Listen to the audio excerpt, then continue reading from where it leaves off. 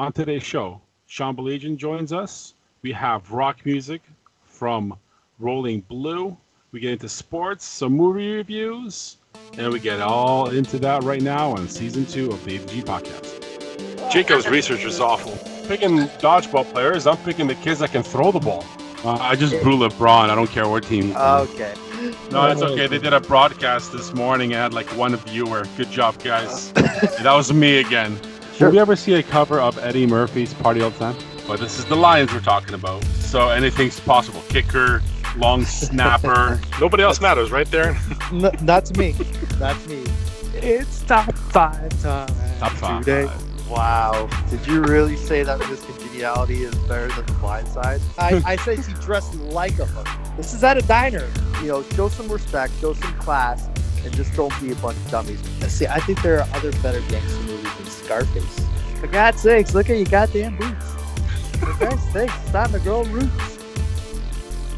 That's right. We are back for season 2 of the ADG podcast. I know you missed us because we have missed you. If you're not familiar with the ADG podcast, my name is Darren. And I'm Jacob. And we are your hosts for the ADG podcast. And if this is your first time tuning into the ADG podcast, buckle up. We have a little bit of everything for you coming up this season. We got some new stuff. We got some of the old favorites like Jake's rants coming up this year. But Jake, it's great to be back. It is great to be back. And today we have a Detroit show. Full out. Yes. All about the D. It's all about the D. Let's Darren start this off. What do we got in sports? Oh, it's been quite the summer with sports. It's kind of been quiet this summer when it comes to sports. Obviously, this is like the dead zone time in sports. Obviously, there's baseball still going around, and the Tigers are still on pace to lose over 120 games. So that's right. Nobody cares. Eat them up, Tigers. Eat them up. They're shit. Yeah, but the Tigers did something positive for me this summer. We'll get to later when we talk about our stories from our time off. We got some good stuff. Obviously, anyone is hyped about football season, and I know the Lions are kind of struggling in the preseason right now. They're 0-3, but I really don't put that much weight into preseason football. I can't stand Obviously, neither do the Lions. No, yeah, they hate it just as much. So we're going to have a special guest, a guy who knows about the Detroit Lions more than me and Jake. I know it's hard to believe, but yeah. Sean Baligian will be joining us soon on that talk. Yeah, shortly about that. And when it comes to other sports, obviously this week is the kickoff to the college football season, Jake. I'm excited. Exactly. Michigan and Michigan State get ready to start their season. It's going to be a great time. I think Michigan opens up at home against Middle Tennessee State. I believe that's their first game on Saturday. Yep. And if they don't blow them out like 65-0, that's sad. So, good luck to the maize and blue, and good luck to the green and white on a good competitive college football season. I always love that feeling that football's in the air, Jake. That means fall's here. The weather's changing. I'm a person. I love fall. I love football. Fall and football. There you go. It's not because my birthday falls in the fall, but it's a great time. It's one of my favorite seasons of the year. Oh, it's fantastic. Exactly. It's college football. It's the NFL. Mm-hmm. It's football from now on until the end of January. I can't wait. Yeah, first week of February. It'll be great. Pretty much, yeah. And this year it's gonna be different because 2020, when the NFL's done, they're gonna be starting the XFL. Oh yeah. That kicks off too, and they have pyrotechnics. Exactly. They're going to be running for the ball like a mad dash to decide a coin toss this year. I know. That's weird, but I'm excited to see what it looks like. Hopefully it's a better product than their first attempt at football. I think it's more organized this time around. I think it's more organized. I think they got the right people in place, and it's less, sports entertainment than actual football. So it's gonna be a good. a couple little football notes that isn't Detroit related, because we'll soon be talking about Detroit a lot. Is there's a lot of big name athletes that are on big name teams that haven't signed yet and are holding out. I look at Melvin Gordon and Ezekiel Elliott. Jake, would this hurt the league if those two big star name players, pulled the Le'Veon Bell and didn't play at all that season? Not This not season? really. It's going to hurt their markets and their teams, but Mhm. not really the NFL itself. The NFL itself is actually quite exciting this year Right. because it's been crazy Antonio Brown nonsense with the helmet thing, and Yeah. all the teams are just geared. Everybody's ready to go this year. It just seems like everybody just wants to hit the first week hard and just get at it. I think everybody's over the Patriots, and they Mhm. just want to see who's next. But the Patriots look good, so I don't know. The Patriots look good. The Patriots gonna be different. No Gronk this year. He's retired, and from the looks of it, he looks happy. He really Yeah, looks but like a but happy that's guy. that's still a great team right now. Oh, no doubt about it. As long as Brady and Belichick are still at the helm, Hmm. they're contenders. No, Yeah, no not doubt going about anywhere. it. A fun thing that I don't know if you've been watching. I've been watching it, and I always enjoy it, is the Hard Knocks episodes of training camp with the Oakland Raiders. Oh, I have I think not been watching it. it's I been heard it's uh, been pretty good. it's been pretty good. John Gruden is just he's awesome. He was built for this show. You Obviously, know, he's a big yeah. media guy. Oh yeah, he Anytime he's knows in how to front of the talk. He camera, he knows, wants that yeah, shit. exactly. He knows that persona that he's known for. Right. You know, knock on the table if you're with me. That's what they do. And a big shout out. It was also great to see Luke Wilson getting some airtime on that show. He was talking about Windsor and the Ambassador Bridge, and he was on a boat with his dad, who Mike Wilson, who was who was supporting him since day one. So that's great to see that father son moment there. But yeah, when it comes down to everything else in sports, we'll get into the Lions. But of course, I think everyone's it's that anticipation that football's here, fantasy football is here. I Oh know yes. I have my draft on Friday, so I'm super excited about that. Awesome. I'm And not doing one this year, by you're the not way. doing one this year? No, too That's busy. probably wise. It just consumes your entire Sunday. Yeah. I've been It's really good yeah. with everything. Always had like 2 or 3 teams. This year there's gonna be Oh none. wow. Do not have time for that for some reason, No. but that's why we're gonna be doing this, so I can still keep track of what's going on and still I, watch the I games. yeah. So if I'm happy and chipper on weeks we do record, you know why? Because I won in fantasy that week. If I'm an asshole and miserable, you'll know why. Well, Darren, I got a question for you. With Shoot. fantasy, What? when you do your fantasy teams, Yes. Yes. do you get yourself to pay attention more to other games, like besides I the do. Lions? I I know, do. right? I And I do. don't have time for that right now. I'm constantly either web surfing or channel surfing or constantly checking the ticker to see, okay, this team scored. Who scored? Did one of my guys get a point? Get a Right. score there? And I watch the teams that my opponent that week is playing, because I want to see, like, did he? Oh, he scored. I hope he didn't score. So it's like double duty. But in Yeah, the end, fantasy football, it's all luck. It's pretty much all luck. Your it players, is. if you're lucky to pick the right players at the right time, and injuries happen, or if the game is a blowout and you have a running back, guess what? They're not going to be running the ball when they're down 24 points. They're going to be throwing. Exactly. So That's right. yeah, it's a crapshoot, but it's fun. It's all about the type of league that you're in and the people that you're in the league with. I'm in a league. I'm just in one league. I just own one team with a bunch of my cousins. We've done this for the last 7 or 10 years. Same guys. We have one of those big belts that like wrestlers have. Championship belts. A That's championship. great. Yeah, it's Alright. pretty cool. It's pretty cool. So yeah, no, it's a great time. So good luck to all those fantasy football teams out there. I hope you win your league. Sean Baligian, who will be joining us in a bit, is a big fantasy football guy. So I know Yes. I'm going to be asking him all fantasy football. I need a couple sleepers and a couple breakout players Right. from him. So hopefully he'll help me out with that. Backup QB because Andrew Luck is gone. I Good luck. know. I couldn't believe that. I just couldn't believe that. Like Yeah. 29 years old, and you just have to walk away from the game because Mhm. mentally you just can't do it anymore. Mentally, physically, how many injuries can you have? You know, Wow. your body needs to recover. And not just the Exactly. off season. You need And to. you know He'll what, be Jake? back though. I'm thinking he'll be back. You think he's gonna I take a think year so. off and Yeah. just mentally recover from Yeah. all this? Recover, settle down, find himself, and he's like, you know what? I can do this for a couple more years, and he'll come back. Yeah. Well, you have that, and then you see someone like Brady, he wants to play till he's 45, and he just signed a 2-year extension. Yeah, he'll play. So I know. Brady's crazy, so Yeah, whatever. he's It's insane. his mentality is unlike anyone else's. Exactly. That's why he's the greatest. I can't disagree with you with that. You win 6 titles, yeah. You Yep. deserve You have to be deserve all crazy. the accolades you get. That's right. So that's pretty much it for soccer this week. Sports this week.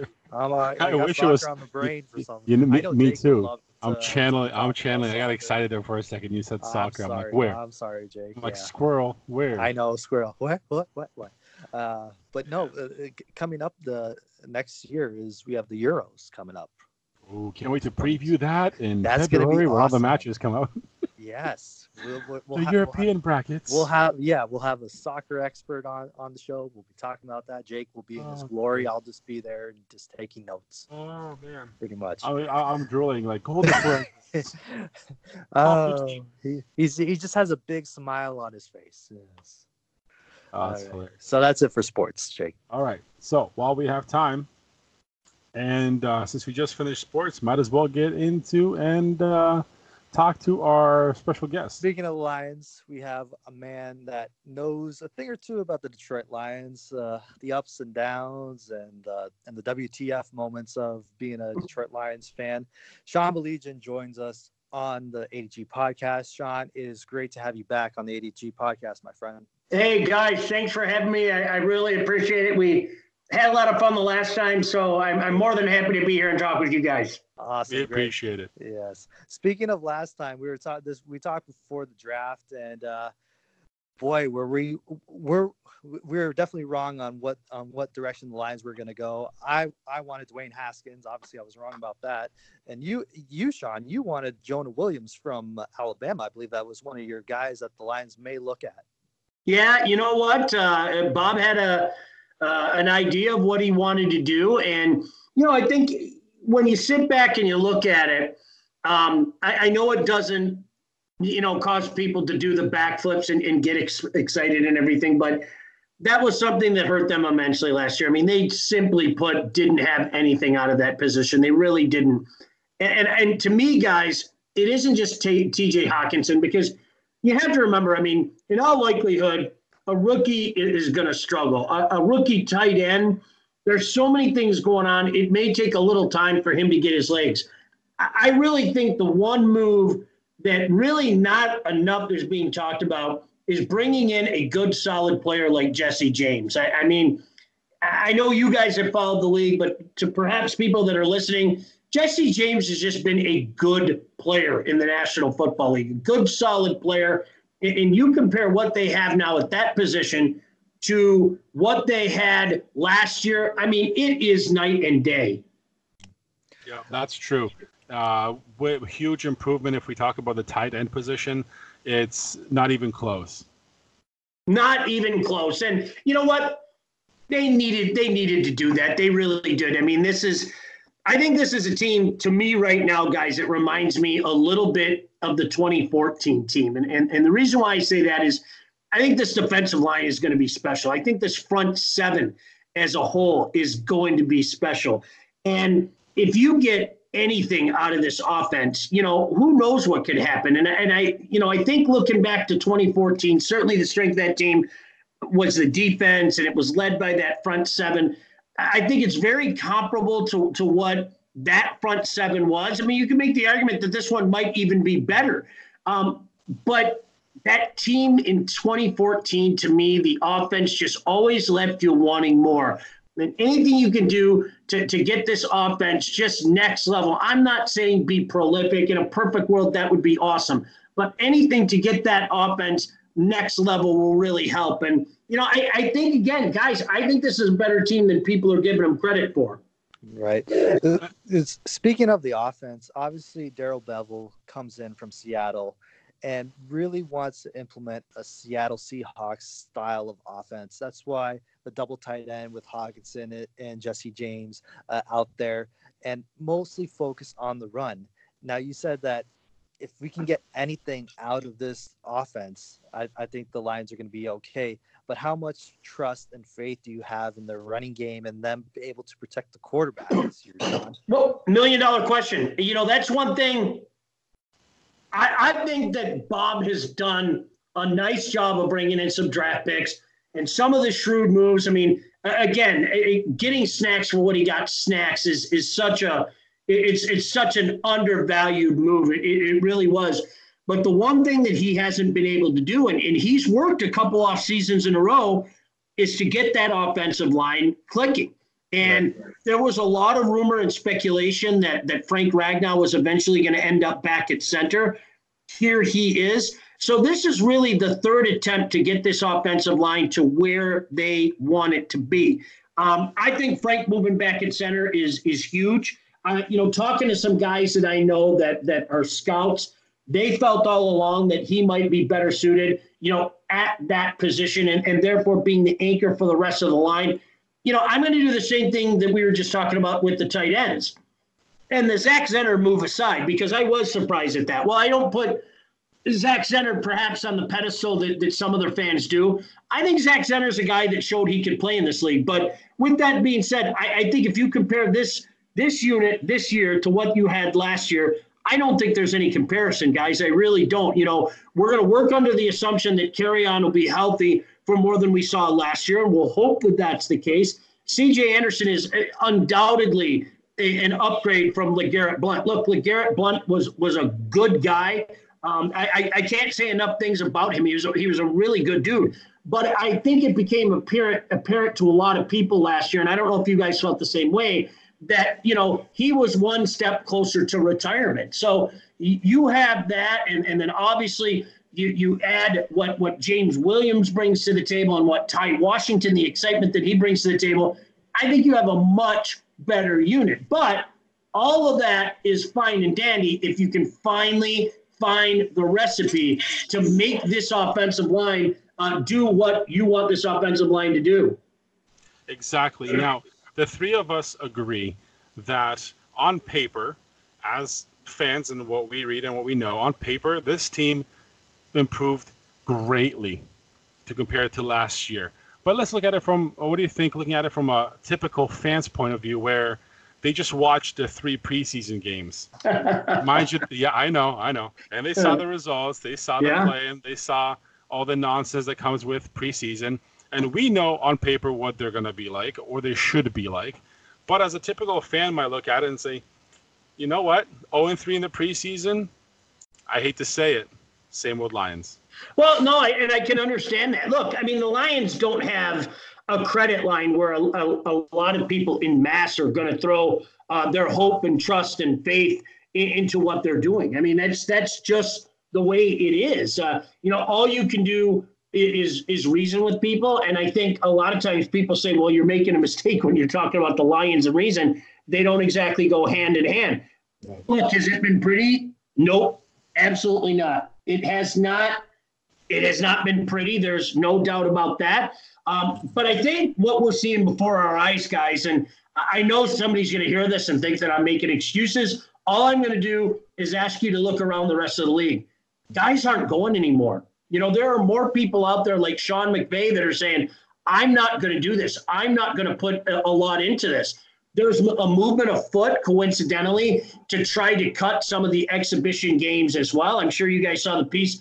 Jerry Jones was talking about it yesterday, and he said, well, I'm not necessarily for it. There seems to be a lot of movement and a lot of owners that want to limit this. I know the coaches do. I mean, in one regard, it's good to take a look and observe, what perhaps some depth pieces are going to be. And in the Lions case, perhaps who your number 4 and number 5 receiver are going to end up being, because I still think that's up in the air and in play in a certain regard. But listen, I think you're not going to show a lot during the regular season. I saw a quote last week.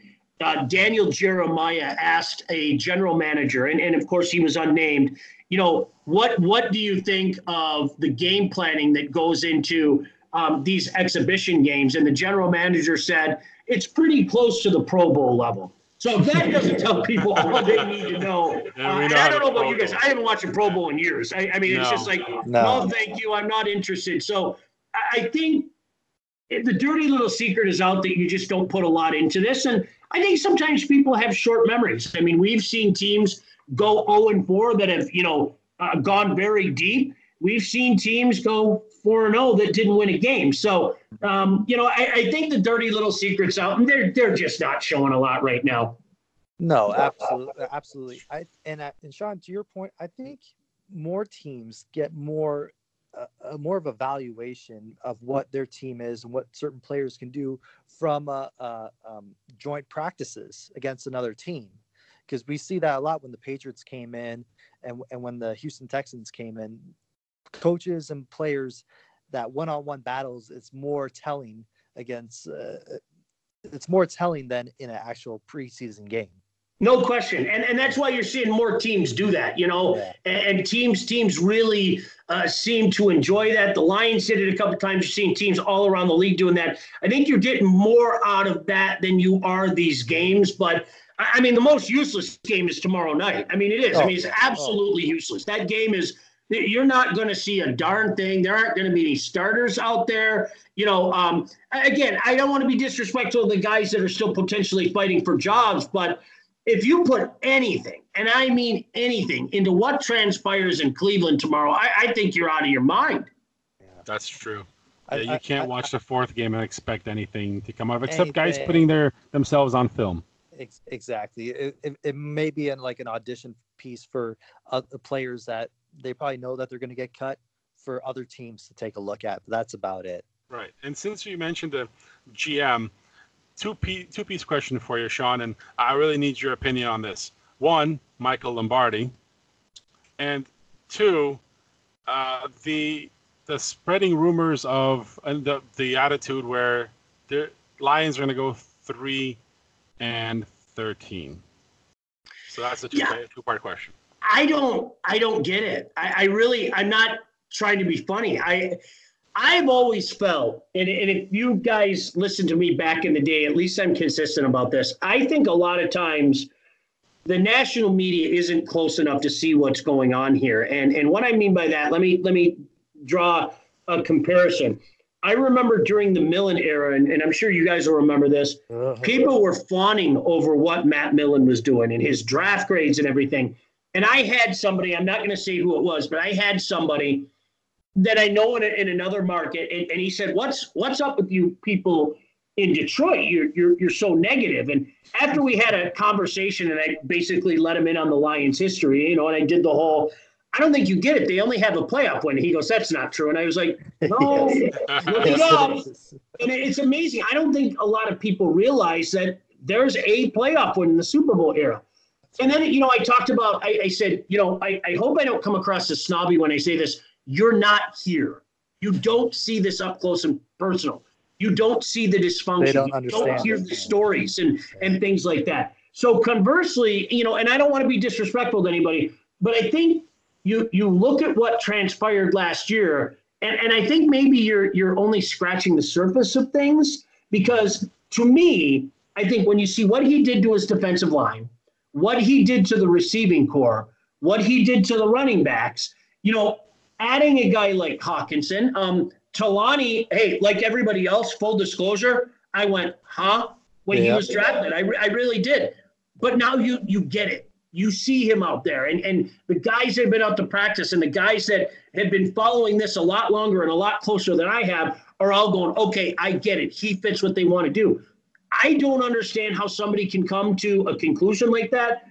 Heck, I have people that are listeners and people that I commiserate with on a daily basis that are saying, I don't see how they're improved. So I guess we're just at an impasse or something. I don't know how to explain it, because to me it's plain as day. But we can talk all we want, and this franchise, unfortunately, does not have, again, a lot of credit where people are going to buy into what they're doing. They're going to have to see it. And I totally understand that.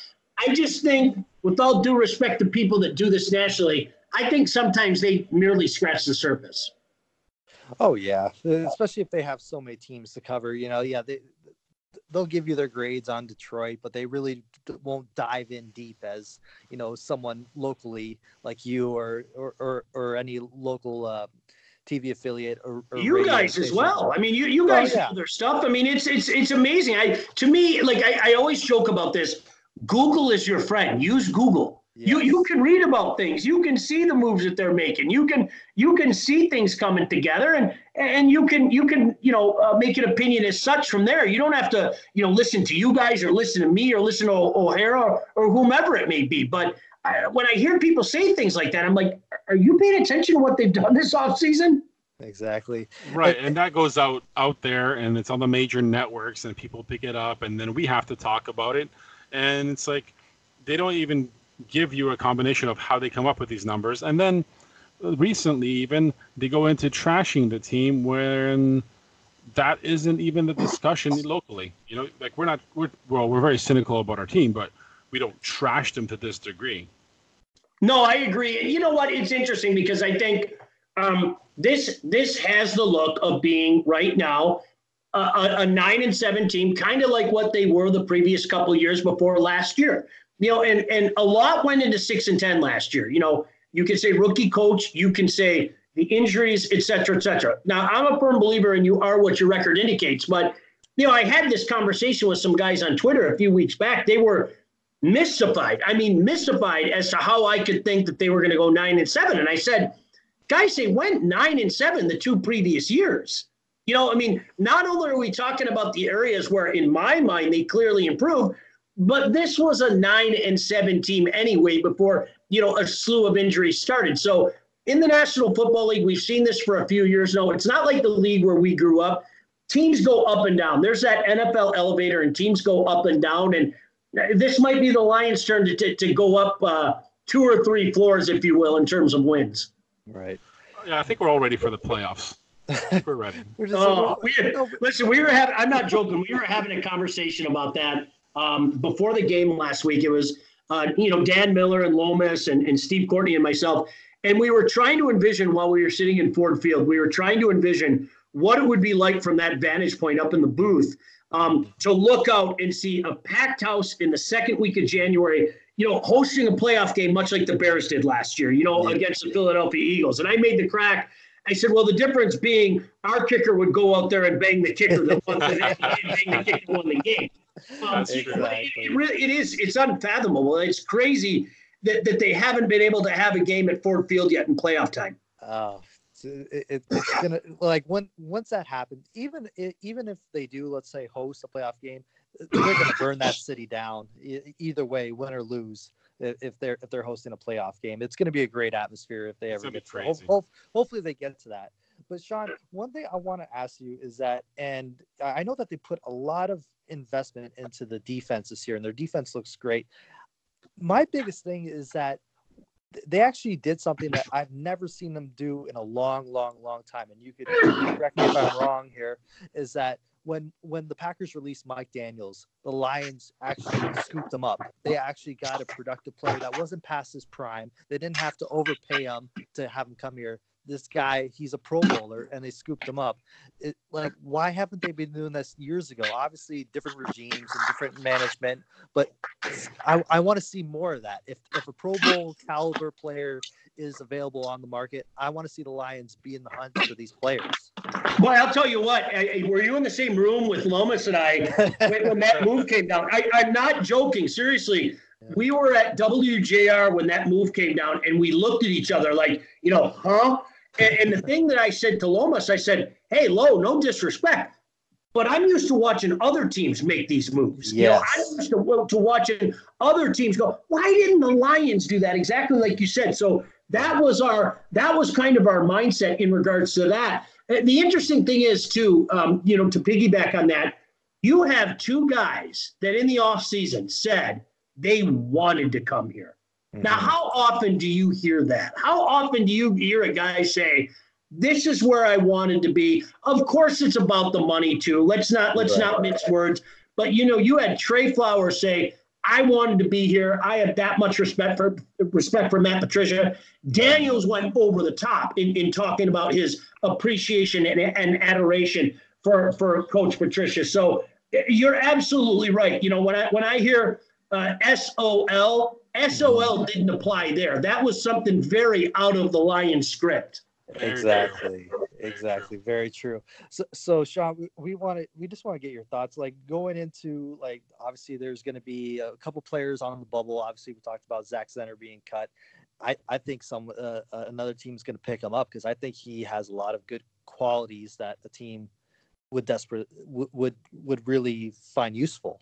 But who are some of your bubble players that are still, like, are they going to make it or are they not going to make it? I probably sound like a broken record if you've listened to our broadcast, but I am so intrigued at the wide receiver position because I think the one thing we know there are going to be three pieces. There are no ifs, ands, or buts. The horrible injury to Curse, I think, in my mind, that was a guy you could definitely pencil in. One might make the argument you could pen in. So that left two spots open. Now, it depends who you talk to. I know a guy that covers the Lions that's absolutely convinced that it's going to be Lacey and Fulgham. I don't know. I'm not so sure. I think, again, to remind people that these games aren't totally useless, you know, a play was made late in the game, in that game against Buffalo, where, you know, Fulgham gets stripped and a defensive back that might be on the bubble for Buffalo, I don't know, made a big-time play. And, you know, maybe that helped earn him a spot with the Bills, and maybe that hurt Fulgham a little bit.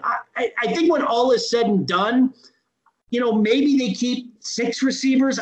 I'm not sure, but, you know, now it's a situation where you add James Williams and you're scratching your head again, asking yourself, well, maybe they're not going to keep 6. Maybe it's not going to be, for example, Lacey, Fulgham, and dare I say, Brandon Powell. So I'm not entirely sure how it's going to play, and that's why it makes it intriguing. Because just to reiterate, I talked to one guy, and he's convinced that it's already a foregone conclusion, and it's much to do about nothing. And some of the other guys that have been following this closely aren't so sure about that. So I think there are probably 4 names, maybe 3 names, vying for 2 spots. So that's very, very intriguing. I'm not sure if a final decision has been made yet. I'm really not sure. And we're going to find out very shortly. Mm-hmm. Absolutely. Because when it comes down to it, the majority of the team is pretty much set. They may be a position here or two that might need some a last minute look with the 4th and final preseason game. So Sean, we were talking about before you came on, like, our Lions season prediction, and we talked before the draft, and now we want to get your thoughts on, with all the pieces, when everything is all said and done after the season, where do the Lions finish and what's their record? You know what? I've been pretty consistent, guys. I think this is a 9-7 team, and I know that doesn't do much for people, and I can understand that. I think if a lot of things go right, the high end of that, could they replicate what the 2014 Lions did? Some people are going to hear this and say that I'm crazy. I think they can, because this defense is going to be that good.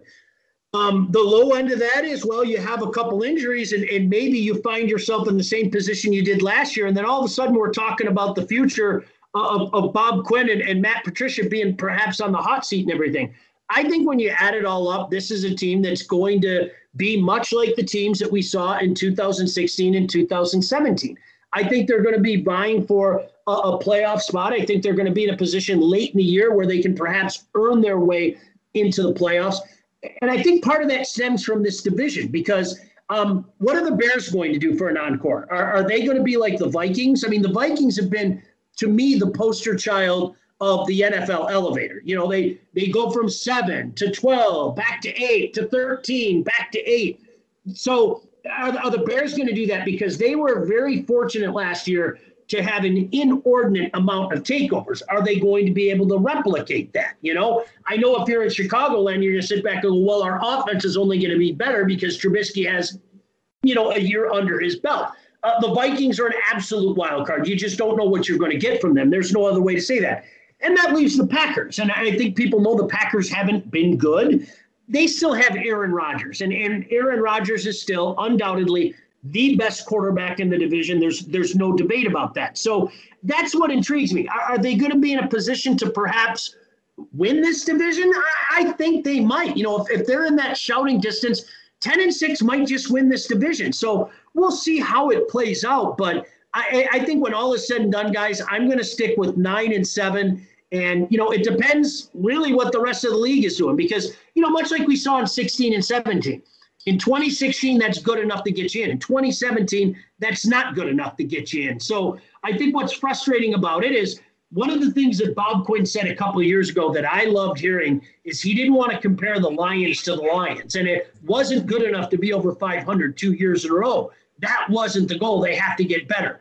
Now, after saying that, they went 6-10, and if they follow up with 9-7, there are going to be a lot of catcalls unless they make the playoff and, God forbid, win a playoff game. But, hey, listen, I think this is going to be a much better team than what we saw last year, and I'm going to be intrigued to see where it ends myself.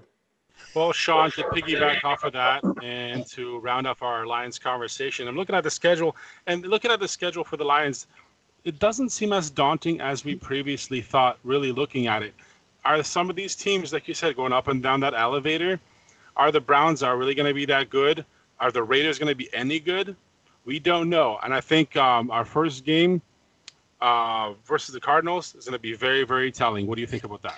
Yeah, no, I agree. It's interesting if you look at the NFL.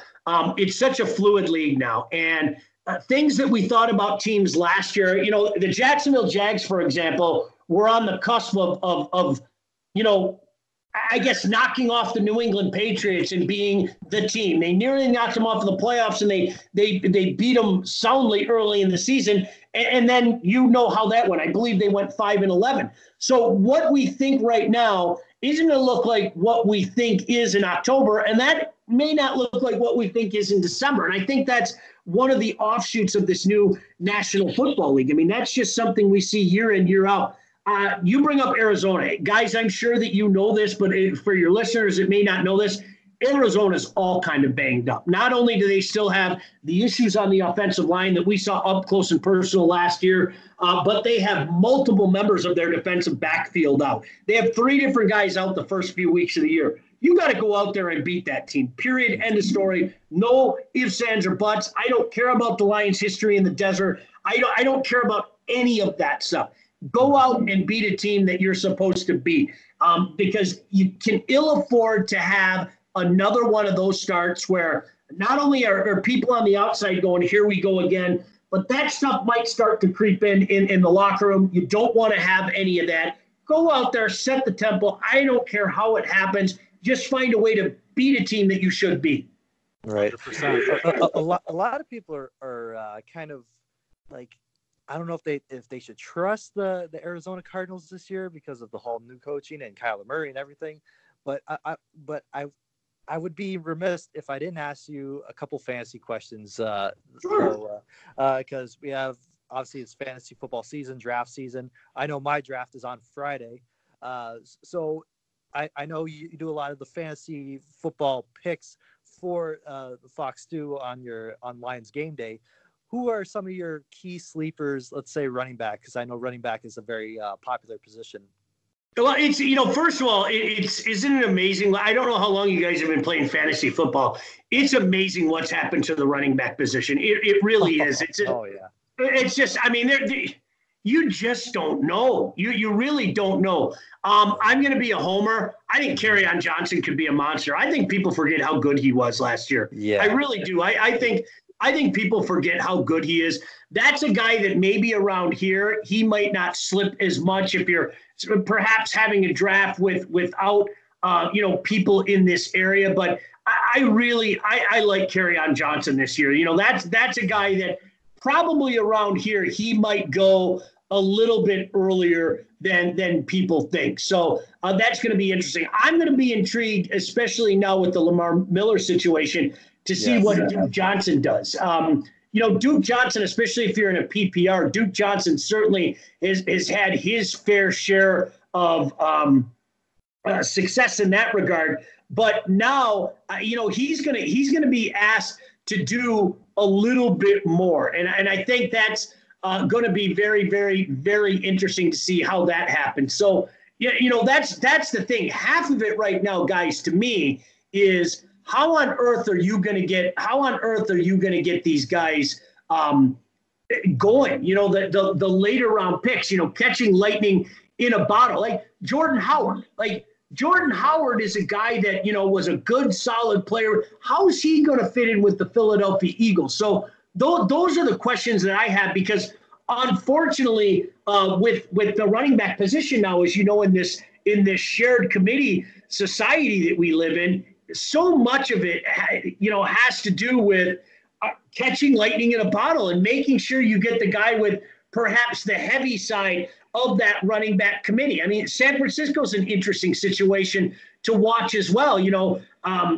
Matt showed a lot of flashes last year, and when given the opportunity, is he going to be able to have some of that? So that's the frustrating thing for me about the running back position is, okay, well, let's say you go run out and you grab, for example, Jordan Howard, okay? Well, what does this say about Miles Sanders? What does this say about usage and how they decide to use their running backs there? So to me, guys, this is why I always used to say you have to put a premium on running back. You really have to put a premium on running back now. You want a guy that is going to get looks and is going to get a lot of looks. And that's what's intriguing about this now. And that's what makes guys like Alvin Kamara and Barkley and Zeke and McCaffrey and James Conner. That's what makes guys like that so inviting, is because they're going to get looks and get a lot of looks. Exactly.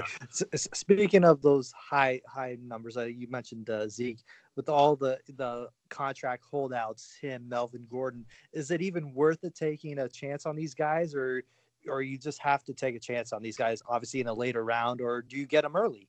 Well, you know what? It depends. I think, not to be a cop-out here, I think a lot depends on, have you dealt with it before? Because I'll give you an example.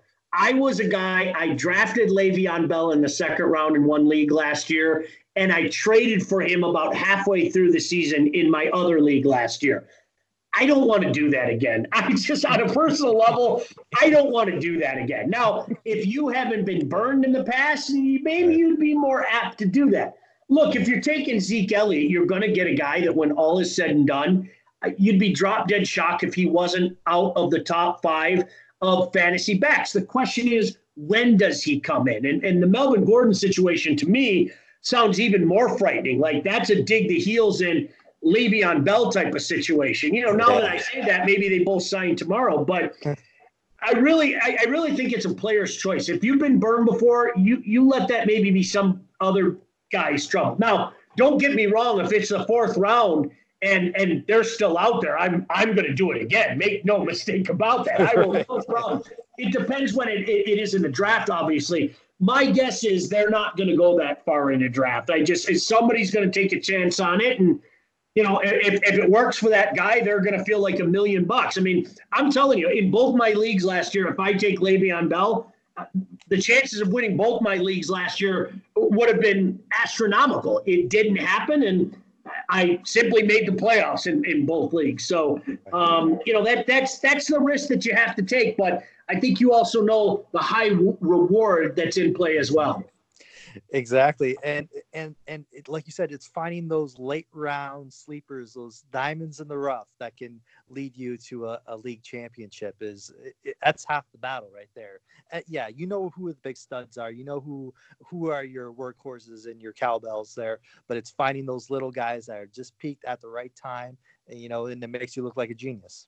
Yep, that's exactly it. And, I've always been so many guys, you've probably heard me say this 10,000 times. I've always been somebody, I wait on my quarterback. I just do. Now, again, don't get me wrong. It's not a hard and fast rule. If I'm drafting at 9 overall and it's a quarterback-friendly league and Patrick Mahomes is staring at me, I might take Patrick Mahomes at that point in time. But I look at a guy like Phillip Rivers. I mean, Phillip Rivers is a guy that I can't tell you how often I'm sitting there in a draft where I'm like, wow, Phillip Rivers is still on the board. And I take Phillip Rivers in the 4th, 5th, 6th round. And Phillip Rivers has been a model of consistency in regards to what he does over the course of the season. I think anybody that's owned him kind of gets frustrated because every now and again he mixes in those stinkers. But the finished product and the numbers that he put up, it's been pretty consistent for a long time now. So there's always guys like that. For whatever reason, they tend to drop in a draft. And you find a guy like that, much like we were talking about with the running backs, boy, oh boy, makes all the difference in the world to a team. Exactly. When it comes down to this will be my last fantasy question for you. Yeah. When it comes down to it, like rookies, which rookies should people be putting their trust and putting their dollars behind? Obviously, there's a lot of talk about Kyler Murray, but because there's always this mystery talk about Kingsbury and his offense and how sneaky good they're going to be, and there's already talks about him being the next Mahomes. But like running back wise, there's David Montgomery over there in Chicago and Miles Sanders in Philadelphia as well. Which one of these running back, Josh Jacobs, is also in Oakland? Everyone's all on the Josh Jacobs bandwagon over there in Oakland. But like, who is going to be the guy for the rookie that's going to be carrying the most load? I think you just said his name, but I would also be remiss if I didn't tell you guys, I'm like Bill Parcells.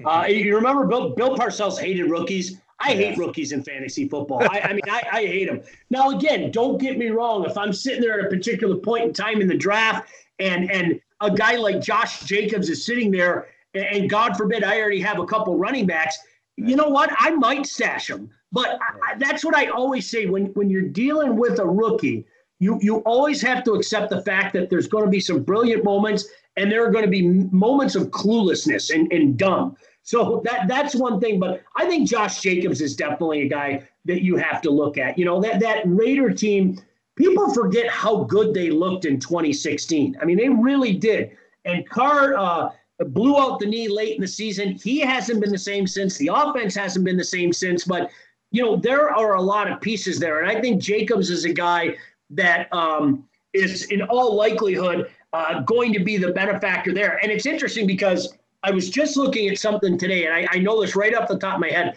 I love looking at the ADPs, like the average draft position, just to see where guys are going. Because much like you, sorry, I'm not having my draft until the exhibition season's over. I'm just not taking that chance. No way, no how. Not when I'm spending money.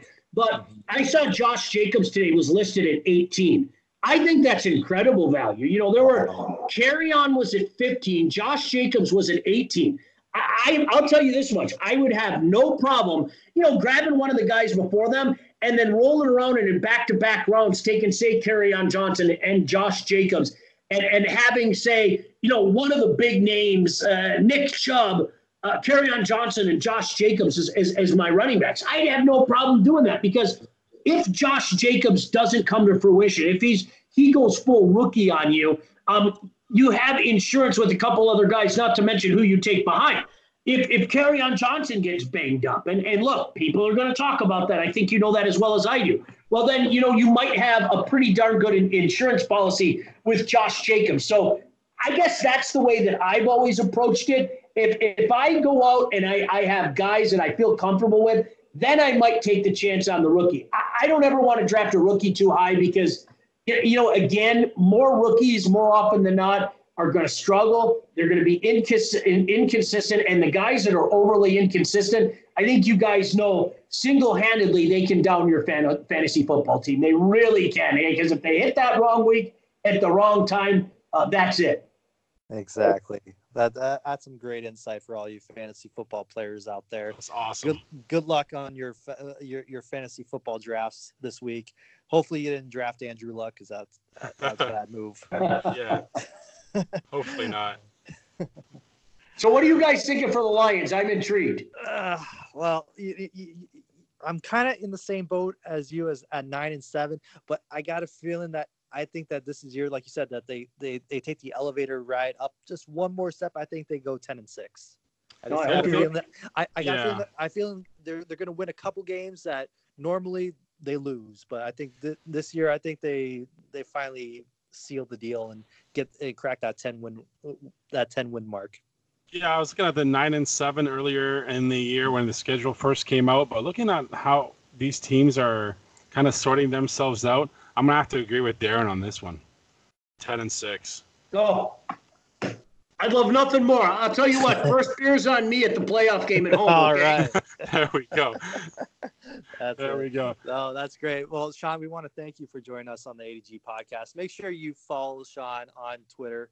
He's there. He has some great insight. Also, he's on WJR 950 for all your Lions coverage, pregame and postgame. And he's also on Sportsworks with Dan Miller on Fox 2. And also, he's host of X's and Bros, where you can find that on WDFN 1130, The Fan. So, Sean, thanks again for joining us on the ADG podcast. Hey, anytime, guys, you know that. Give me a call. I love chatting with you. Awesome. Thanks a lot, Thanks, Sean. We Sean. appreciate it. Take care, guys. All right, Darren. Yeah. You know I went to the Queen concert middle of the summer. Yes. Find me somebody to love. Yes. That's right. You know, Adam Lambert? Yeah. So it's two notches off my bucket list right there, Queen and Adam Lambert, because I'm a big Adam Lambert. Yeah. I watched Lambert on your bucket list. I'm that old because I watched American Idol when he was on the show. All right. Okay. So I can respect that. If you were to say like something like Ruben Studdard or Clay Aiken, I'm like, really, Jake? okay, I would rather have Clay Aiken than Ruben Studdard when I remember the season 2 of American Idol, and that was a travesty. But I know. Yeah. I'm just saying, Clay Aiken went to sell 2 million album copies of his first CD, and Ruben Studdard, I think, like 250,000. I'm just saying. But anyway, that was my beef with American Idol. I'm done. Okay, anyway. It's best if you didn't win American Idol. You would have more of a successful career. I know, like Daughtry, Carrie Underwood, Jennifer Hudson. That's right. There you go. I know. Okay. Anyway, let's get back to this. Yeah. Queen. Talk about music. We got sidetracked. Queen Adam Lambert. And yes. why are we leading in with my concert to Queen? With Queen and Adam Lambert? Because that's where I found our next music artist for this week. Oh, great. Okay, so got to Detroit early, Little Caesars Arena for the first time. I've never been. So I'm like, well, let's check this place out. And let's get some food because they have restaurants attached to this place. I actually, honestly like Little Caesars Arena, LCA. Really nice. So it was a nice venue. Good seats. I had good seats. All the seats seemed to be good except the really high ones, which just looked really steep. I'm like, fuck that. I'm not paying for that shit. But no, it was a great concert, and I'll talk about that in a minute. But so I went to Kid Rock's restaurant there. Oh, yeah. Yeah, inside the LCA. Mm-hmm. An hour wait. So what am I going to do? I got 2.5 hours. The concert starts. Hour wait for food. Right. Okay, let's wait. Let's wait for food. Let's wait for a table. So we're just going to hang out near the waiting area and, see what happens. About 20 minutes into waiting, a live band starts playing. Nice. I'm like, oh man, these guys sound good. They did some covers and stuff. Right. I heard some Johnny Cash in there, like their own version of it. I'm like, man, these guys are good. Yeah. It's just a trio. I'm like, man, I gotta get a better shot of this because these guys sound pretty good. So I walked around and got their name. I'm like, wow, these guys are pretty good. Like they sound really good. Mm-hmm. They sound like they have that Detroit rock vibe. I'm like, perfect. Right. Got their name, hit them up on Instagram. As I was there, I took a picture. I'm like, you guys are awesome. Yeah. And I'm like, ADG podcast because I think I tagged it off of our page. Yes, yeah. And I'm like, okay, cool. Really good show. I'm like, I'm enjoying this while waiting for the other concert. It's perfect. Mind you, Kid Rock's restaurant, pretty good, food-wise. What did you have? What did you have? What did I have? I had Cajun cauliflower, which was pretty good. What the hell did I have? I had the Reuben. You can't go wrong with the Reuben. Reubens are great. Yeah. But that's what I had. But it was good. So the band stopped playing about right at the beginning of my meal, so I had lots of time to go through my phone and start adding them everywhere just because I really appreciated what they were doing. Right. But they were great. So went to the concert. Concert was amazing. Definitely in my top 5 ever. Wow. Wow. Yeah. It's just insane. Insane on every level. Great music, obviously. Queen. Well, yeah. Great performances. Yeah. Lambert's amazing. Obviously over the top, which is great. He's great. Yeah, and I have a side story I'll save for next week or the week after about what actually happened around my seating area. Oh. Yeah, I have Yes. stories from the concert. We'll save that Those later. are always the Not best. right now. Yeah.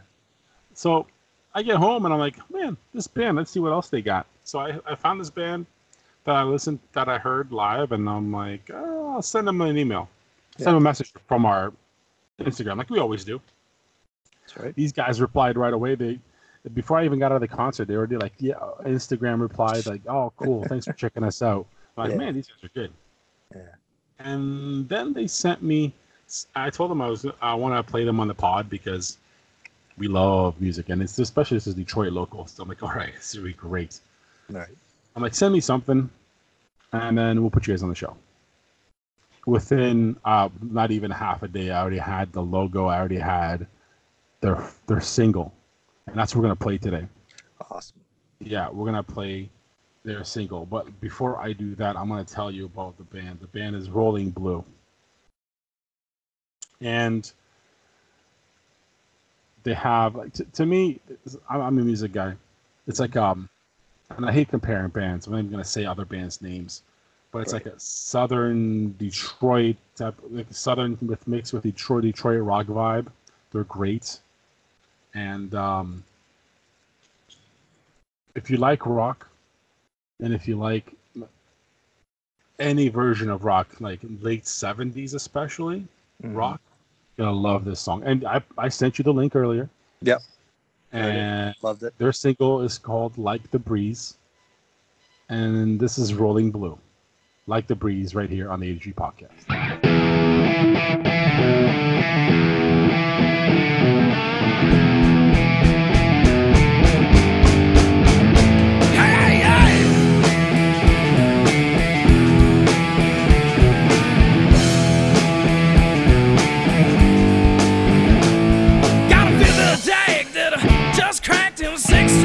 Hanging on my back, saying, oh no. Sitting at a bus stop, running out of time, looking to the future, but my past ain't far behind. Oh, oh no. Wish I could tell you where I gotta go, but I'm sorry, baby, I don't know. Just go where I please, I'm free, like the breeze.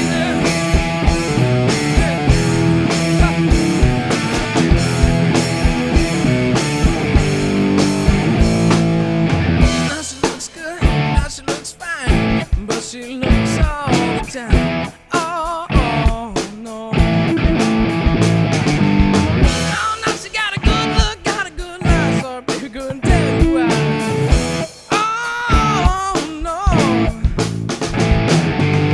Wish I could tell you where I gotta go, but I'm sorry, baby, I don't know. Just go where I please, I'm free, like the breeze.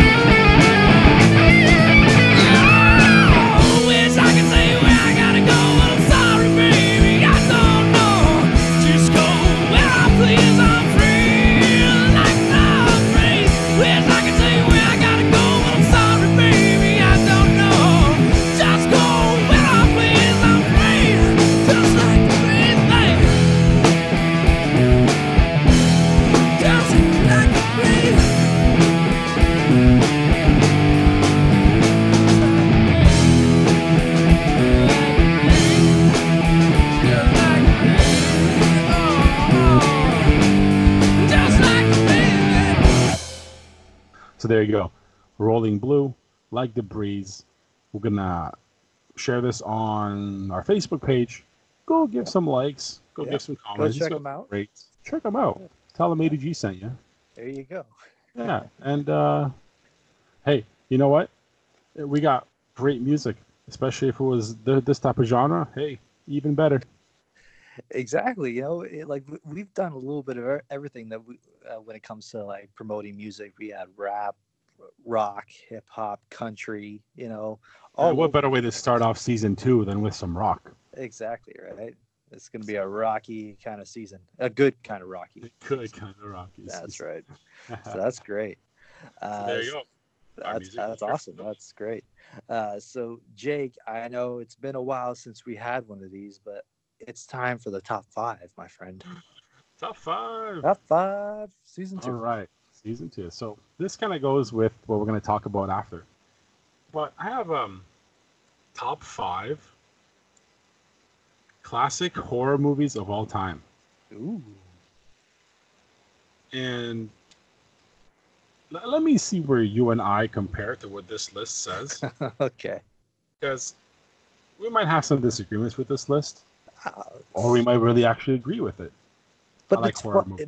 But it's fun when we disagree, though, Jake. Exactly. That's what I mean. Now, let's see where we stand. Okay, number 5. Okay. Yeah. Village of the Damned. Oof. I've never seen it. Really? Yeah. Okay. I'm not a big horror guy, so this is probably not the best Okay. category for me. It's about creepy kids. Oh, okay. And it's a good movie. Is It's that legendary. like the Children of the Corn? Similar, Cornfield? but this was way back when. Oh, okay. Yeah. This is 1960. Okay, this one you might know. Number 4. Yeah. Psycho. Yes. Original. Yeah. The original black and white version. Yes. Obviously, it has that iconic scene of the girl in the shower and the guy with the knife. That's right. Yeah, that's good. I like that as number 4. That's good. That's classic. Yeah. Number 3 is probably my number 1. Hmm. Night of the Living Dead, the original. Ooh. I like the remake better. Yeah. But Yeah. this is going into my genre here. That's number 3. That's all you. That's it. Yeah. Night of the Living Dead. Obviously, it's been remade. How many times has it been remade? Just the once? Night of the Living Dead once, Yeah. but there's been Night of the Living Dead 2, Day of the Dead, Dawn of the Dead. I gotcha. Everybody's Shaun- dead. Like a whole bunch of shit. Shaun of the Dead. Shaun of the Dead. Yeah. Right. It's been all over the place. But the original one is great. It is great. I like the remake because it goes very close with the original. Oh yeah. No, The remake was in the 80s, by the way. there you go. It's a Right, number classic. 2. Number 2. Texas Chainsaw Massacre. Ooh. Yeah. It's inspired by a true story, so that was what makes it like get up to number 2. Yeah. But this is it's creepy. It's creepy. Like when you talk about horror movies, I know there's different genres of horror movies. There's Yes. slashers, there's gore, and there's thrillers, there's all those different kinds. And like I don't know if it would be considered a horror movie, but the last I guess it's a thriller movie was Get Out. I thought Get Out was Yeah, I think wonderful. I would put that in here. Which On a top horror movies list, because if you really think about it, yeah, it was more of a horror movie than a thriller right. because of what the whole plot of that movie. But Right. number 1, The Exorcist. Oh yes, the And classic. yeah, It's exactly. That it threw does- people off immediately because nobody was expecting this movie to do what it did. Mhm. It scared the shit out of you. Well, that's what it was supposed to do, right? It Pea just soups. yeah, green pea soup never looked so appetizing, I must say. No, not at all. But So there you go. that's a pretty good horrifying top 5 there, Jake. Right. And all those were all the classics, all in the 60s, 70s. And I'm sure will come up sometime this season of newer version of our own top 5 or something like that. Because I'm Yeah. sure we have favorites in different genres. And people are really pushing the envelope now when it comes to horror genre in this day and age because of I think it was that one movie that they got pulled from theaters. I forget where they like hunt other people, where they were hunting other people. Yeah, that was pulled out of theaters because of political reasons. Yeah, but like movies like The Purge, for example. Yeah, stuff like that. The Purge, it's pushing. like The Purge. I thought the original Purge was great. Yes, because it was with different. you. But they just keep making sequels and making it prequels. worse. Yeah. No, I agree. 100%. The first Purge was awesome. Second one was okay. After that, I didn't care. Exactly. But, Darren, since we're here, yes, why don't you break out the new segment for the people? Well, I was giving this a lot of thought, and I was thinking, there's always like a new trailer being released every so often. I follow this great Twitter account called Lights Camera Pod, and it's a movie podcast that it's actually the guys from Barstool Sports. They do a movie podcast. They do a great job of breaking down all the latest and newest trailers that come out. They always are the first to post on it new trailers for upcoming movies. And so I gave me the idea, how about we do a segment called rate this trailer, and that's exactly what we're gonna do. We're gonna play a trailer, we watch a trailer, and then me and Jake, just based on the trailer alone, we'll give it a rating, like 1 out of 10. 10, obviously we're excited, we're gonna go see it. 1, don't go see it, don't waste your money, don't waste your time on it. So there's so many movies coming out towards the end of this year and next year, so we have plenty of trailers to review. So I figured that I had one in mind that just so happened that the trailer came out, the full trailer came out today, and it's the Joker. It's a movie called Joker. It's starring Joaquin Phoenix playing the legendary Batman villain character Joker. And Jake, I'm sure you saw the trailer. Your first initial impressions of the trailer. Well, I like that it was a full trailer because I wanted more. I wanted more from the teaser trailers that we have before. I'm sorry, just a little sidebar. We're only going to do full trailers, not teaser trailers where you only get 30 seconds, 45 seconds of like a scene that doesn't mean anything, or it doesn't tell you anything. Full trailers, 2 minutes plus. But anyways, and I'm loving this and I love this segment. This is great. Yeah. And I did watch today because it came out only like 5 hours ago. Yeah. It really gives you, like, I had doubts about this movie, but looking at the trailer, I think it's going to go in a direction where we're actually going to like what's going to happen. Yeah. Because if you thought this is going to be in a universe where going to be superheroes flying around and shit, no, this is a psychological, creepy movie. Mm-hmm. Where it's just going to hit you on all the wrong buttons in your head. What a psychopath goes through and becomes. And the trailer, I think, had a really good camera shots, had a really type of dark setting, and Joaquin Phoenix can act, and he's just pulling out all the stops in this movie, and it looks really good. It does. Being that this movie is directed by Todd Phillips, so Todd Phillips has done everything, like movie genre wise, from like The Hangover to like more serious movies like this. So for him to put his own spin on it, I thought it was great. And I was very surprised, if you watch the trailer, that Robert De Niro's in this movie. Yes. And obviously legend like Robert De Niro, he obviously, there's something to it that he doesn't do any like movies just willy-nilly. Obviously the script had to be great, and obviously working with Joaquin Phoenix is something that you just don't pass up. That's true. But showing him like all the struggles that he goes through, he just wanted to make people laugh. He just wanted people to be happy around him, and then people just gave him no respect. And just he goes to therapy in the trailer. He's just trying to like make himself better, but like people are just telling him like why are you even bothering? It's just not going to work. Exactly. I think the movie. Yeah, I think the whole thing's going to be a total mind fuck for all of us who are going to watch it. Yeah, It's just going to take us on an emotional roller coaster of, wow, this is messed up.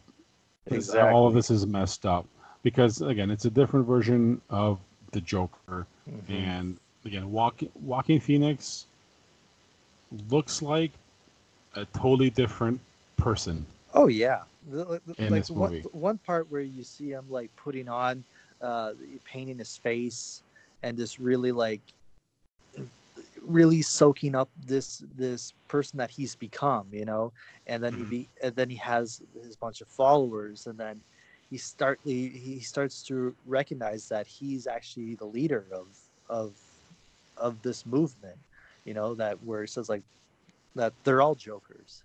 I don't know if this is the kind of you know I don't know exactly what kind of era this supposed to take It's a place in. different universe. It's a different It DC looks, universe. but like even like the setting on like it could be like a 90s setting I here think so. in the Yeah, trailer. I'm yeah, just looking at the vehicles and the yeah. way that they're at the way that they look in the subway. So yeah, obviously there's so many different takes on the Joker, from Jared Leto's version of the Joker to Heath Ledger's iconic role in The Dark Knight, which I still think is one of the best Joker performances ever, all the way back to the first one when it comes to Jack Nicholson and Michael Keaton in the first Batman movie. Right, right. Well, okay. Well then, with all that, Mm. um, give you my rating on it then. Yes. So, just from the trailer itself, Hmm. I'm gonna give it 8 out of 10 8 out of 10. with a That's kicker. With a kicker. okay. All With a right. kicker. Because 8 out of 10, I'm already gonna go see it right Yeah. there. So, Why it's not 10 out of 10? Because I don't know what the actual side stories might be with this. I saw yeah. there's a love story in there, which already turns me a little like, really? But especially with the way what he's in and what he does. But anyway, Right. All right. that kind of notched 2 pegs down on mine. But for Joaquin Mhm. Phoenix himself, Yeah. it's just coming out not too long from now, right? October comes out. October, right? So that's Yeah. perfect time. That's might be a little too early for Oscar buzz, but it might be skipped because of Ma- what kind of movie it is. well, we look at Oscars are in March, right? I believe. I think that's when the ceremony is. Yeah, So but all the stupid movies nobody sees come out in like end of December, beginning of January. yeah, but there's I think just to just to go off on a little sidebar here, that there are a lot of I think there's going to be a lot of big name actors contending for the Oscar this year.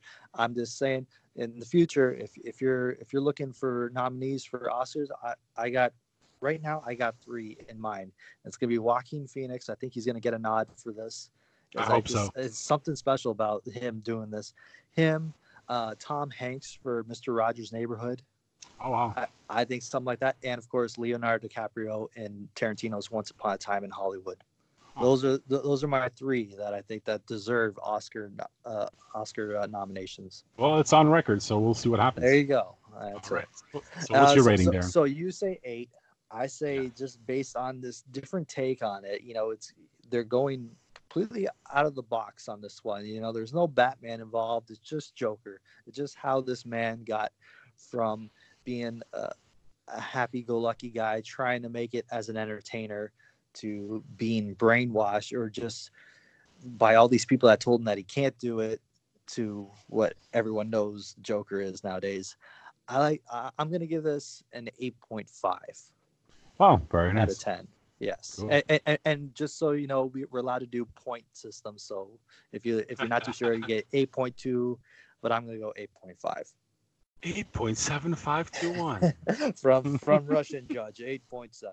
That's Yes, great. that's Cool. Okay, great. so we're both gonna go see it. That's great. Yo, absolutely, And definitely gonna then go see it. we'll review it after we see it. Yeah, next week, and who knows? I may not have a trailer that I don't that I can't review. If Jake doesn't have one, if you have a trailer, send us. Yeah. Let us know which trailer you want us to review, and we'll review it. We'll give you our Facebook, thoughts. Twitter. Just Facebook, Twitter, ADG Podcast. Hit us up. We'll post the trailer. I think actually I did post the trailer on our Facebook page. Yes, you did. So it's on our Facebook page. Check out the trailers. Give us your rating on Joker, the full trailer, and tell us if it's if that's a movie that you're going to go check out. Love it. Perfect. Awesome. All right. So Darren. from that, yes. Yep. Yeah, we're gonna Smoothly segue in season 2. Yes. This isn't getting any better. Oh, All right. that's the one thing I wish that we worked on a little bit during our off season was our transitions to other topics, but it's who we are. Yeah. What do you do? I was relaxing. You were relaxing. We were And relaxing. since- We were having a good time. That's right. And then since we're talking about what we did in our off season, Yes. we have to have an off season. We can't do this straight. That's crazy talk. No, we would get sick of each other. Yeah. Exactly. Sick of everything else to talk about. You can only talk about measly baseball and Lions so Can't much. talk about the Tigers for 2.5 months during the summer. No, thank you. So, Yeah. here's something. You guys heard I went to the concert this summer. So Yes. this is what my break consisted of. Relaxing there. Went to a concert. Went away. Went down to Florida for a week. And with that, I'll have some stories with the next coming weeks. I have a ongoing segment starting next week of Florida adventures. Yeah, it's shit I saw on the way and while there. Oh, there's a lot of things that happen that are questionable, and we will discuss them. Excellent. That's in the next upcoming weeks. But I know I went away a couple of times, Yes. and then I went up to Tobermory. I don't know. I think I went to the Glass Bottom tours. Oh, with- lovely. Yeah, with the fam. Those are pretty cool. Love that place. The place is great. A little too crowded for me. Tell you that right now. Oh, really? Yeah, a little too crowded now. Not Used to one be of nice. Now Big it's crowded. crowds. Yeah. Yeah, I'm not a fan of big crowds. But but couple things I noticed Yeah. is human behavior, and that's what my segment is going to consist of. Besides rants, is human behavior of wherever I've been, because there's so many variety of people I've seen this summer, and I'm not a big fan of lots of people. But yeah, we're going to talk about human behavior and how people behave when they're out in public and traveling and doing things. But we'll get into that. But one trip I wish I did is the one you did, is when you went to Vegas this year. Yes, it was just recently. It was a couple weeks ago, a few weeks back. Went to Vegas. It was a fun trip. Just a bunch of the cousins that I've known my whole life. One of my cousins getting married in September, so we decided to go to Vegas for a bachelor party. It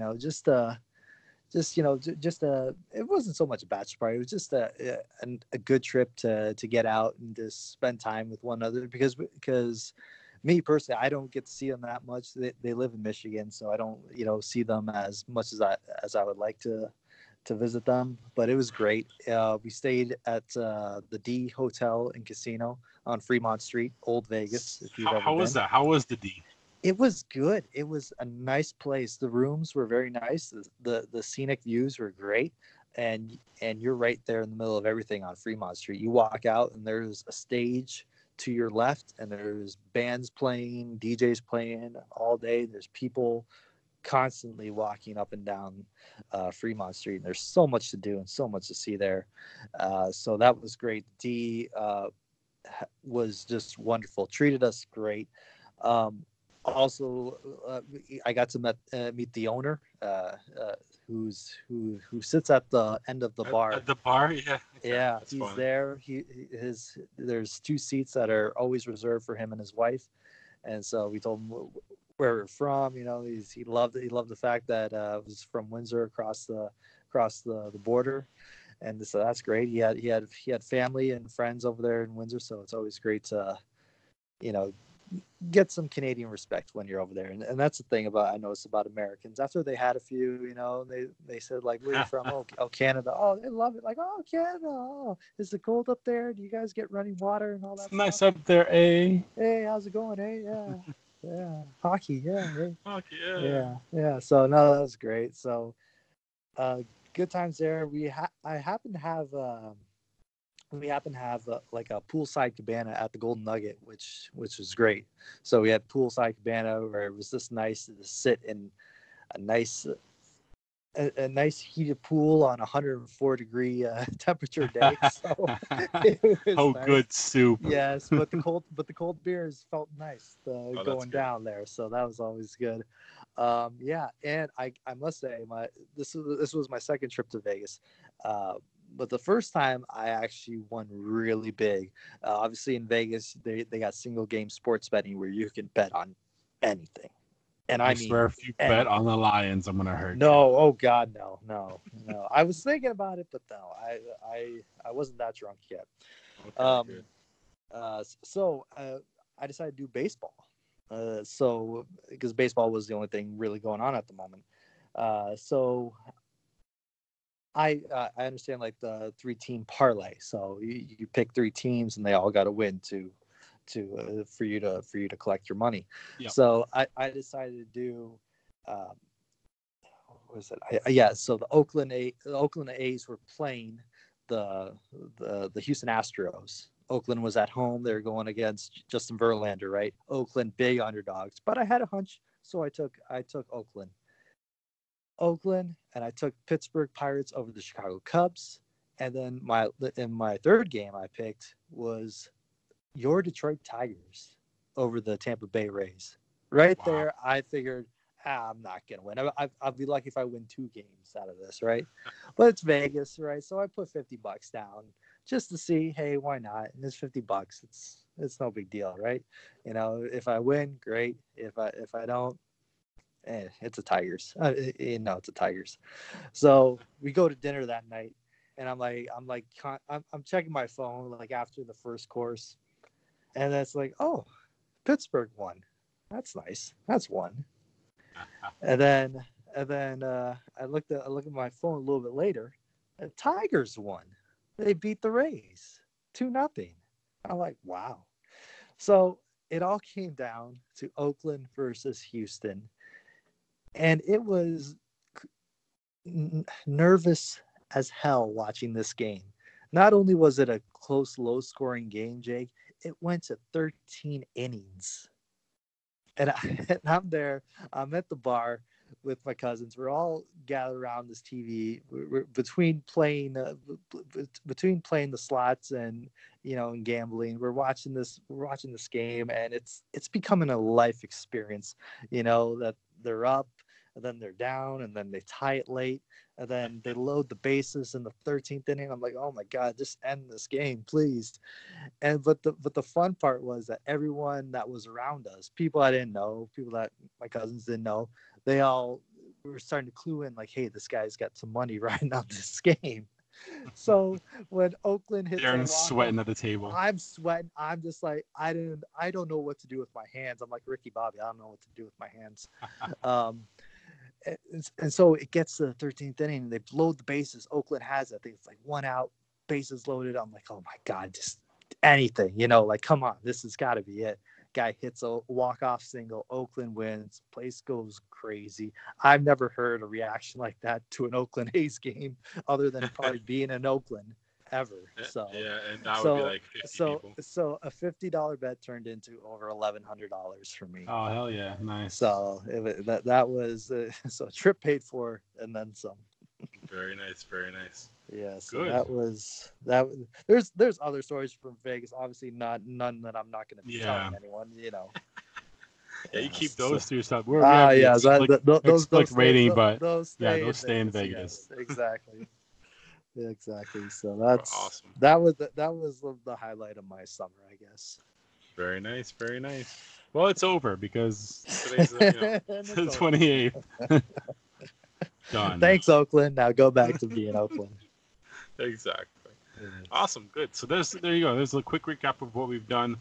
over the summer. You'll get more insight as the season goes on, Yes, and it'll be a long season, so lots of stuff to cover.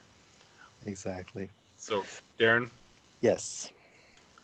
got a little rant. Oh wow, how I missed these rants. It's been too And long. yeah, and I mentioned this to you before off the air because Yes. it's kind of funny, but it's not funny, but it's kind of funny. Okay, so we it's summertime and you go out into public spaces, and as much as I hate people, I have to go to public spaces. I guess I And have to be nice. yeah, exactly. And I'm a big guy. I'm a big guy. Mhm.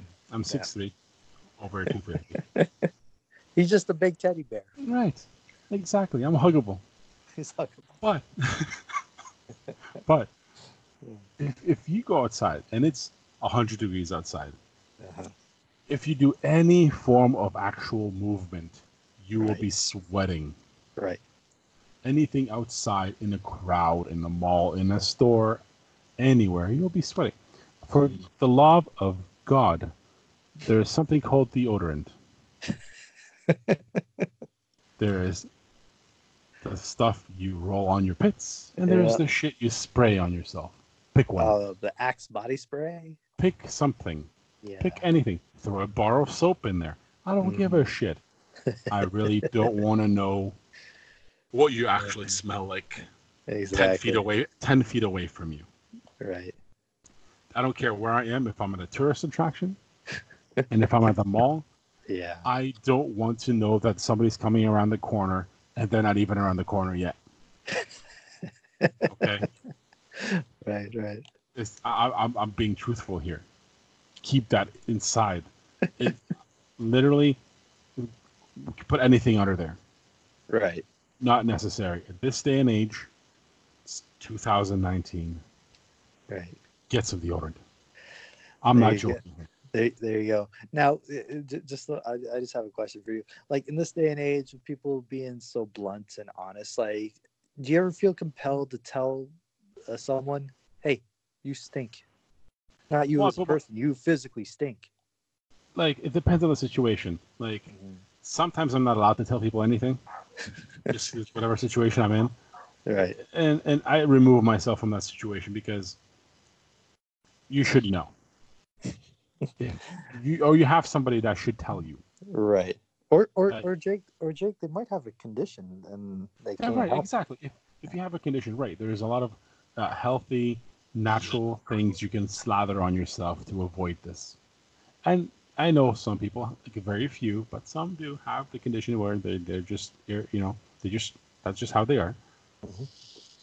There is a way to avoid that. Okay? This many people can't have the condition. Okay? Right. A small majority of the crowd can't have the same condition. And I know what you're getting at. I'm just saying, if I go into a crowd and half of the crowd smells, I can't help you.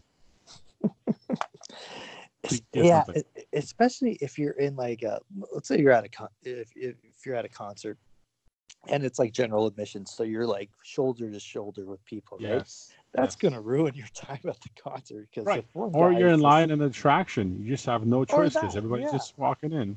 Exactly. Yeah. Sweating your face off next to somebody who's sweating and smelling it up. There you go. So hopefully, Invest. Jake. Yeah, hopefully Jake. You're not around Jake if you don't have deodorant on. Please. Deodorant on because he will tell you like, hey, Yes. bro. If I have to, I will. I Yeah. don't want to know certain things. That's one of the things I don't want to know. So if Or if I have to layer, yeah. you should also at least a little bit. Or Jake, this is what you do. You just carry around a little can of like spray on deodorant and just say like, here you go. Or, Take- I thought you were gonna tell me treat them like cats and spray them with a water bottle. No. You walk around people. Can you imagine walking behind somebody who's like spraying them down with a thing of Axe? That's better. Or you know what? Or you put some on like on yourself, but you kind of like aim it so it hits them. Right, some subtle spraying. Yeah. Very subtle spraying that you just like oh, then you're like oh, that guy doesn't know how to aim his deodorant can. It's like no, I know how to use it. You need it. That's right. But that's my rant for the first episode of the Of second season season. 2. That's great. That's right. All right. So So, no yeah. stinky people. Stinky people, you've been on notice. That's right. Oh man, that was good. All That was right. good. That's Sure. great. So let's wrap it up by saying that big thanks to Sean Baligian for joining us on the podcast. Always love it when he's here. Make sure you check him out. WJR News Radio 950 Lions coverage pregame and postgame show. He's on there. X's and Bros, the show on 11:30 WDFN The Fan in Detroit, and he's also on Sportsworks with Dan Miller every Sunday night, and he's also on Lions Game Day. Doing his fantasy football projections and all that good stuff. So make sure you Exactly. check And he him out. graces us with an appearance on the ADG With his podcast. knowledge and his appearance, and we thank him for that. And next week, if I have a good friend that will be joining us on the podcast. Tina Brigley will be here talking about anything relationship wise. She is a relationship expert and guru. So if you have any relationship questions, get them in this week. We'll ask her next week on the podcast. Trust me, it will be one of our better interviews of the second season, even though we're only one episode in. Yeah. And don't leave me to ask questions because I can't be serious about any of this. So send some questions on Facebook for us. Exactly. So send us questions on Facebook, Twitter, Instagram, whatever. Check us out on all those. Just search ADG Podcast for everything related to the show.